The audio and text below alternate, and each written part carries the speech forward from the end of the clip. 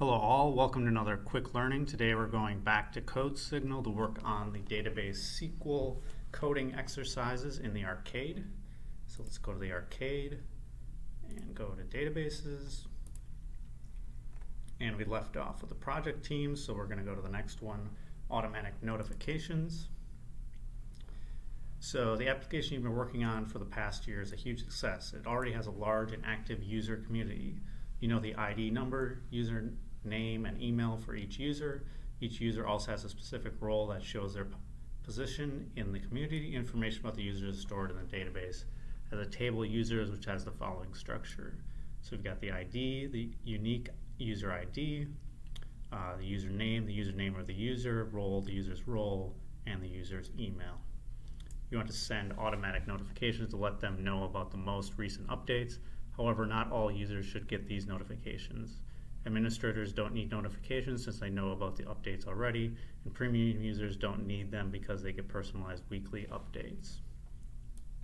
So given the users table, your task is to return the emails of all users who should get notifications, i.e. those whose role is not equal to admin or premium. Note that the roles are case insensitive, so users with roles of admin, premium, etc. should be excluded. The resulting table should contain a single email column and be sorted by emails in ascending order. Okay, so here we've got the table of users that they're using, and the resulting table, they just want one column with an email. So we just have to filter out any admin or premium in the role. So we only need the email column, so we're just going to select email. The table is users, so it's from users. And the main thing that we have to do is filter the role, so we're going to choose role. Where role, we're going to use the not in, and then within you can put a list of things that you want to filter. So here we're going to do admin and premium.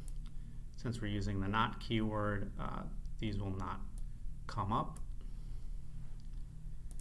And then we want them ordered, sorting by emails in ascending order. So we order by email. We don't have to put anything in there because by default it uses ascending.